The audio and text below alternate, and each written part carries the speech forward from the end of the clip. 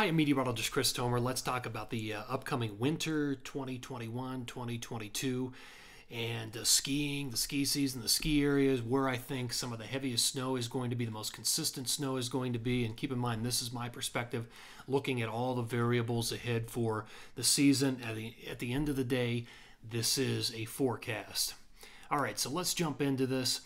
So overall, what are we looking at? Well, I think when you look at the bulk of the data heading into this fall and this winter, right now we're in a neutral phase. I like to look at the sea surface temperatures in the South Pacific near the equator. There are numerous variables globally that impact the weather, but I like to look at these water temperatures because I think it really helps to anchor the wintertime jet stream across the United States and determine where some of the snowfall patterns like to set up. Right now we're neutral at about minus 0.3 Celsius, but as you can see with the graphic, the dotted line, the forecast from most of the American data drags us down to colder temperatures into a cold phase. That means La Nina.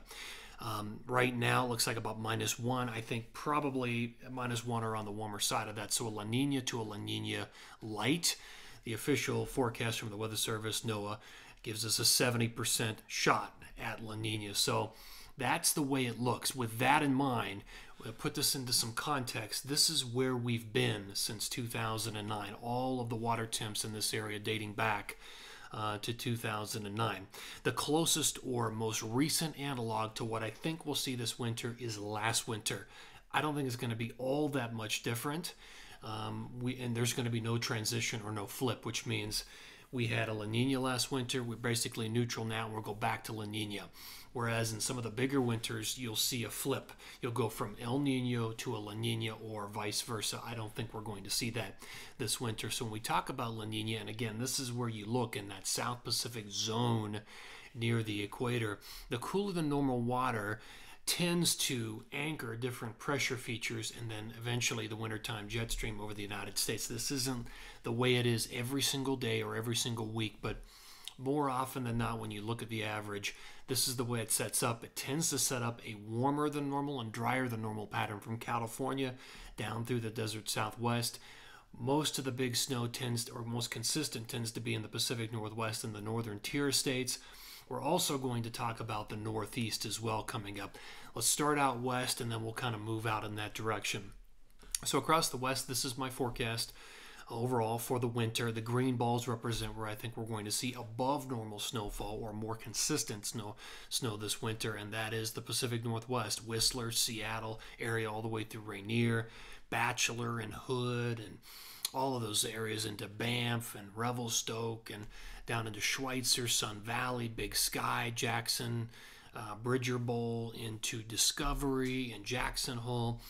That's where I think if you were planning out Thanksgiving or Christmas, I would look at those areas. I'd say that's where the odds are going to be the highest for most consistent snow. Then you get into a zone or belt of just normal winter weather. I think a normal winter season snow for most of northern Utah, most of the central and northern mountains of Colorado, and I think that's going to be the case in the Northeast as well. We'll look at that in a second. But then drier and warmer than normal California down through parts of southern Utah, the southern tier essentially, down through southern Colorado, New Mexico, and Arizona. In situations like this, and we saw this last season, the drought tends to deepen in a lot of these areas, and this is not a pattern that is conducive to atmospheric river setups in California either. So that's the way I think it looks for this area right now. What about Colorado? Well, in Colorado, again, a very normal winter setup for I-70 in north, central and northern mountains. Also, what we tend to see are other long periods of just warmer and drier weather mixed in with windier than normal conditions, and that seems to be the case as well. I've noticed that. Southern Colorado, unfortunately, just kind of a drier, warmer winter down there. You'll still have plenty of snow, but there will be long periods where it may not snow at all.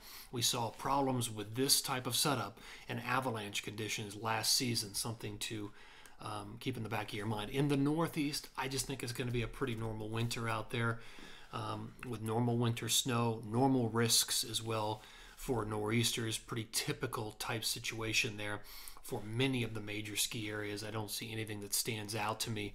When you factor all this in and look at the ski areas and just percentages, either above or below normal, again, it's the areas in the Pacific Northwest and the northern tier of the Rockies that I think have the best percentages going into the season. Jackson Hole, Big Sky, Banff, through all the Pacific Northwest, Schweitzer, down into parts of Sun Valley and Whistler, Blackcomb. Those are the areas that I think are going to be the most consistent going into this ski season. Keep in mind, again, this is a forecast based on what I see right now. It could change. So always appreciate you looking at these reports. And again, this was for On the Snow. Take care.